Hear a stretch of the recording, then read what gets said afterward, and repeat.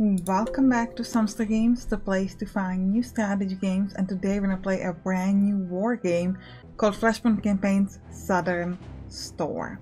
Now this is a WEGO war game, which means you will give out your orders and then everything will be happening both at the same time. So you can play either in the campaign, you can play the big rig one, the TZ campaign, or Panzer Leader. We're going to be focusing on the Czechoslovakian army, but we're not going to be playing the campaign. Instead, we'll be playing a specific scenario called Hunting in the Woods. 20th of July 1989. As the battle rages in the Windischenbashen area, the Czechoslovakian 19 Motor Rifle Division main force was relentlessly approaching. Skirting the area, avoiding Weiden, the 19 Motor Rifle Division advanced cross-country towards the Grafenhohen training area. Once it reached the B-47, connecting Weiden to Forchheim, the advancing forces entered a brief operational pause to regroup before following the road north to avoid Grafenwald itself. The area east and north of Grafenwald contained wooded hills with a good road and network and abundant crossing links over the area's water courses. It was ideally suited for this pause as it provided the advancing forces with natural cover to avoid aerial reconnaissance and suitable lines of fire to create secure defensive position. Fortunately for them, they would have not have a lot of time to benefit from this. Several local NATO forces had been following the 19th Division advance and had correctly determined they would advance to this area, avoiding Weiden. They had also correctly determined that the Czechoslovakian would avoid the training grounds west of Grafenwald and swerve north to link up with the 20th Motor Rifle Division. The main problem facing NATO at this time was that getting coordinated response to the battlefield situation was still very challenging. In fact, interdiction, sabotage and jamming were exacting a heavy toll. As in other areas, the local reaction was left up to the initiative of local commander. In this instance, the commander of the US 1st Brigade, 1st Armored Division patched all of the reports he received and quickly realized that swift action was required. He saw the risk of the 19th and 20th link-up, isolating the West German forces opposing them, and decided to strike before this happened. Alright, let's go. So we're going to be playing as the NATO commander, and we're going to be playing against a computer opponent. Now here you can adjust the game options, so you can adjust which units are always visible. For example, in my test game this was all set up like this, which means that you will see all the enemy units. So we're going to leave it like this. You can change it so that you have like proper fog of war. I'm not going to do this because the game is quite complicated and it's easier to show things if I can actually see the enemy. So this is the Hunting in the Woods scenario. This scenario lasts 4 hours. This is very important because the way this game works is that here on the right you have this sort of timer, and you're focusing on the green part, and every time this amount of time passes you will be able to give new orders. So you can give new orders. Now notice that this is continuously 15. This might change in future turns, so I want you to pay attention to that because that's going to be important. So the green ones are all of our units, and the red ones are units that we can't see them right now. Like right now we do not know where the enemy is, but because I turned the fog of war off, we can actually see them right now. Our mission briefing, can click here into operation, finds out what we want to do. So our goal is to block the Czechoslovakian advance at the Heidenab River along the B-470. So we want to block their advance through here, or to wherever else they move, so we're going to go over there. Now, important thing in the game is you can look here at cover and you can see that these woods provide a really strong cover. So having units inside of these woods is actually quite useful because they won't be able to see us there, but we also won't be able to see them there. Related to cover, very important, is if you click on a unit like this one, for example, and click Control L, you can see this thing here is its unit's line of sight. This area is in which we can identify units, and this area in which it can classify units around, okay? You can right click on a unit. Actually, no, that's not what I wanted to do. Okay, first. Next, you can click Shift and you can click on other spots and you're going to be able to see the line of sight on that hex. So for example, we might be looking at this unit and we can see it only sees this very small area, but it can identify interfere if it can see somebody. You can see how this unit can see or not. Or where this, so for example, you can see that this unit should be capable of seeing all of us here. So we want to be careful when we're moving that we don't get hit by this. We need to move through the trees, for example. But what's important is as you're looking at these line of sights, you can, for example, see that you wanna figure out where you wanna place your units, right? Because we know that if we are kind of near the trees, we have good cover. But for example, this hex, or this hex specifically, or these two hexes are great because we can see a huge part of the river and we can see these two objectives that we want to hold on to. So being on hex 49 and 47, or actually that's not the name of the hex, being on hex this one and this one is actually quite useful for us. And you have to hold shift in order to be able to see this, but you can see information. Another hex here, this one is pretty good, and these three are pretty good. So then you can click on your units and you can send them there. How do I know what unit is what and what should I do with it? You have a unit here, you can right click and you can click unit dashboard, and this will give you some information about a unit. So here you can see this is American Infantry Platoon. This is sort of, you can then click here on the subunits and you can see what subunits are on this specific hex, and you can click on a specific subunit as well and gain information like protection, what kind of weapons it has, sensors, systems, etc. Okay. You can also click here on the staff to see like some alerts and etc. And a unit log to see like what happened if it wasn't combat or other things. You can also see ammo, readiness, and morale of the unit, and range to HQ. HQs in this game are quite important because they give out orders. So if an HQ is destroyed, it's going to be harder for the units to do what they want.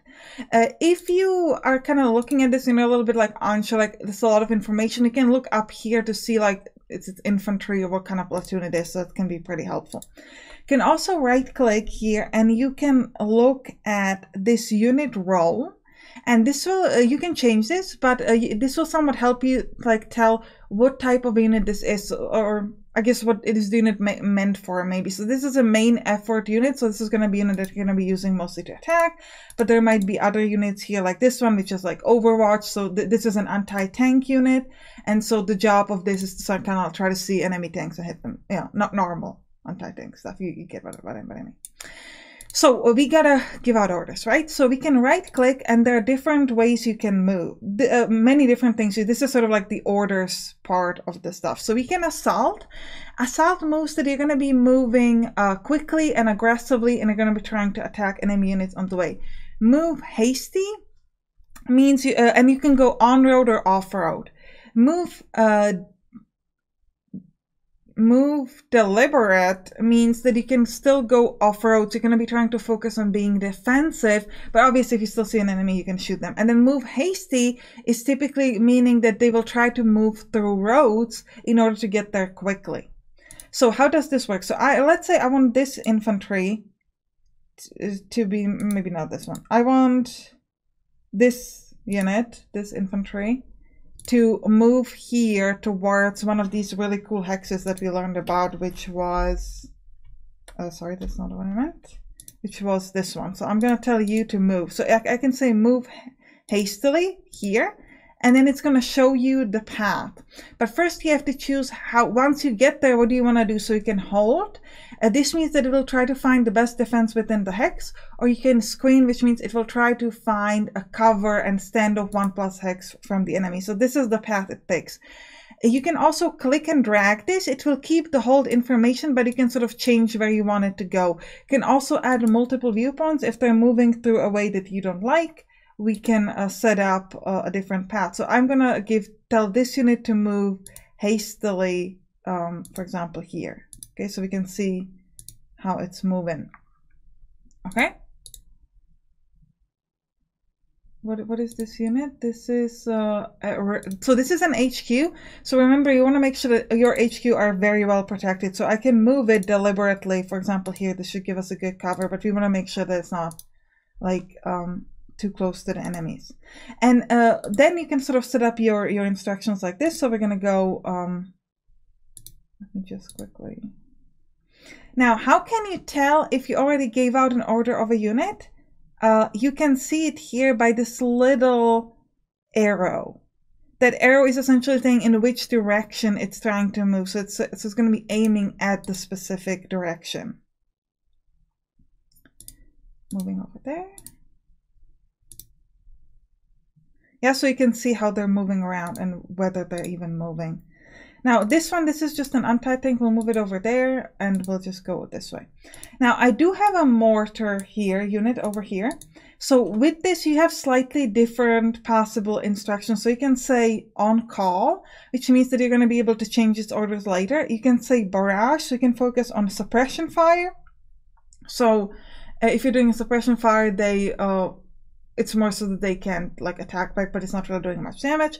Neutralizing fire, or you can do visual blocking, so you can set up a smoke somewhere. For example, if I wanted to, because we look, actually we're gonna do this together. It's probably not the most efficient use of this, but I want to show you stuff about this game. So we can see that this unit has a pretty good line of sight. So if I wanted to move these units up to attack at them from this direction, which is not really our objective, but let's say we wanted to do that, a good idea might be to set up a visual blocking, let's say here, so that they won't be able to see me. And here you can pick the number of rounds. So I can say I want you to use 19 rounds on the first like smoke type of ammunition. And this is what we want them to do. So we're going to apply this. And we're going to be like, I need you to set up the smoke. And then we're going to tell these units to move deliberately, let's say up here. And then they're going to hold. So we want them to cover in that hex. This is, what is this unit again? I apologize. This is a reconnaissance. Okay, so we're going to move the reconnaissance up as well a little bit. We're going to move, I'm going to move it a bit more into the undercover. Can go there. Can also, if you want to see the cover all the time, you can click on this, and this way you can kind of see like, okay, this is gonna show me like what my cover is. So because we're doing that smoke, we should be able to at least somewhat move upwards and fight there. How well it's gonna go, we'll find out, but we can try. Now here at the beginning, I'm mostly going to be set up the movement. So we're going to jump a little bit ahead. I'm going to set up the movement that I want to do, and then we'll continue together when that's done. Okay? All right, so I think I set up everybody. So I think we're ready at this point. And what we're going to do is we're going to click start here, and the first 15 minutes of the game will elapse. You can pause at any time, but you will not be able to give additional orders. Now we've gotten some electronic warfare, and this is, remember when I said at the start of the game to look at these 15 over here? Well, what electronic warfare does, it means that it will be changing the time it takes to send out orders. Essentially, it's a little bit more difficult to reach your people and to tell them what you want them to do. So it will slow down the command cycle. So we're gonna have to wait a little bit longer till we can actually do our task. So notice here what I'm doing is I shot up this smoke so that that unit up there won't be able to see me so well. Unfortunately, it's still kind of shot over here, so it still sort of saw us, but at least we tried, right? So we set up some smoke in the way. Again, you might not want to go down this path. I'm just like showing things off to you as much as I can in this way. So with our main forces, we're trying to move here in the middle towards Schwarzenbach so that we can sort of set up in defense then and get these main objectives towards against whenever the enemy is going to come. Ooh, okay. They were shooting an attack here. And maybe I should have placed the smoke straight up on them. That might have been a bit better. Now, because this is a WEGO, sometimes what can happen is that your units get a little bit jammed, like they're trying to, so they have to move out of the way. That's kind of normal because you're all giving them sort of these specific instructions. I think they're doing pretty well. We're actually moving quite well up within our 15 minutes where we're trying to get into position. Now again, which paths they're taking depends on whether we had used the move deliberate or the hasty, which means they try to pick roads, which was actually a little bit problematic because they try to move through here even if they're trying to get in this area. As opposed to if you try to say like move deliberately, and that's what the waypoint are for. You can just set up enough waypoint kind of stuff. It's interesting they're shooting through the smoke. I'm assuming that it lowers their efficiency or something of that kind because or gives me extra cover. Sending out that smoke a lot.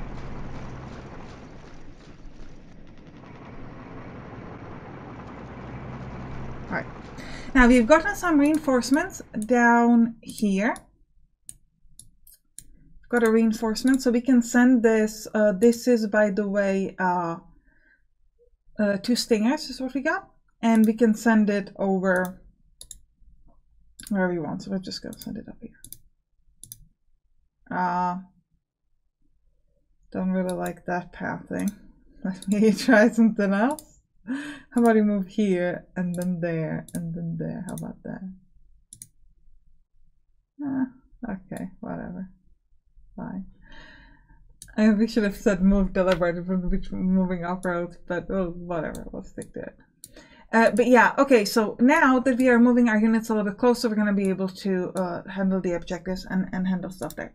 Now, with your main unit, it's going to try to set up smoke over here. I could also try to say, hey, this time I want you to actually do neutralizing fire on this specific hex.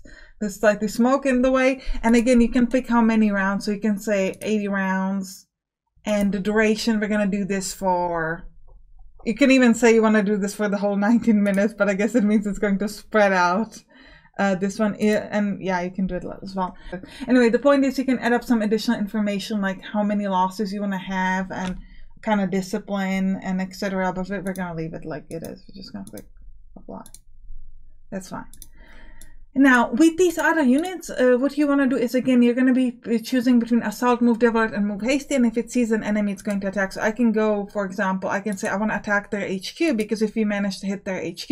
Now, if you have a reconnaissance unit, which is not going to be great, but again, just bear with me, okay? I'm more showing you things than winning this game, okay? So, we could try to assault there, but I don't think we're going to be able to get there in any reasonable time frame, but we can try. But the point is, again, if you try to ruin their HQ, it will make it a little bit easier for you to attack them. Now, some of these are still moving. If they haven't moved to their objectives, they still have their previous movement, so we can still sort of like keep that up. I am going to be moving this HQ deliberately up here. And this infantry, why won't you have anything to do? Why aren't you doing anything? Talk to me. You shouldn't be lazing around like this. Ooh. I could move straight up, but that would make me die because there's no cover. So we're just going to try to move to a slightly more intelligent spot. Okay. Yeah, so we are going to set up this barrage, and here we're moving. Everybody else is still moving. You can also click down here on paths to be able to see the movement of everybody. So I actually moved this unit over here because this is where you have that great line of sight. We could try to dig in. If you keep a unit within 30 minutes on the spot, they might be able to dig in for extra defense. Or what we could do is we could say, I want you to assault this. Again, just to show you off, we're going to assault this artillery. Just no comments on that down here. Okay, we know, not the smartest choice. It's fine. Showing stuff around. So we're gonna hit start here, and we're just gonna go. Again, there's some units I didn't really, well, actually the HQs we're pretty happy with them not being here. You can also here click on, you can select unit subordinates as a group. So you could also like look at that, and we can also flash location, HQ locations for units. For example, I could flash, this is my HQ for that unit, so it's super far away, but whatever. So we're just gonna go. Okay, now this is an enemy artillery that has like an insane range, and I mean the range on this is just crazy. Like, it's shooting there. Like, what? Kind of crazy. Ooh, that's actually not good because that's an HQ that I have there, so that's a bit unfortunate. I think I moved out of the way. No, somebody got killed. Okay, never mind. But yeah, again, you can see how big the range is. My barrage not shooting, my artillery not shooting. It's like lazing around. Come on. I want you to do. Okay, now. Okay, now we're shooting. No, it's shooting at me still. Okay, I was kind of hoping mine would go, but whatever. It has so many shots. Okay, yeah. So now they're shooting with this radar contact. But still, it's taking them forever.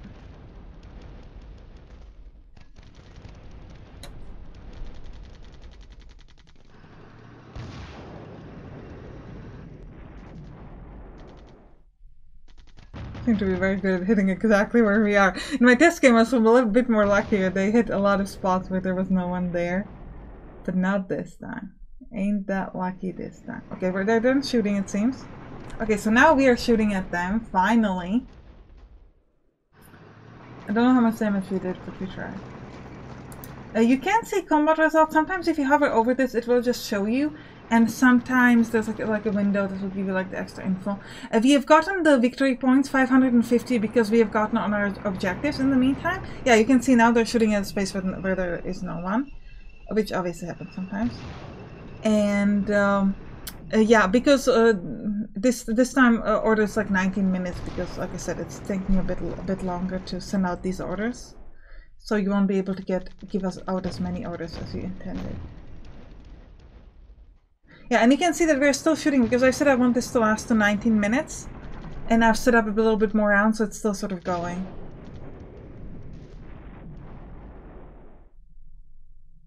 Alright, I hope you enjoyed this. If you did, write down in the comments. You can click on the right to watch some other games that we play on this channel. I'll see you there. Bye bye!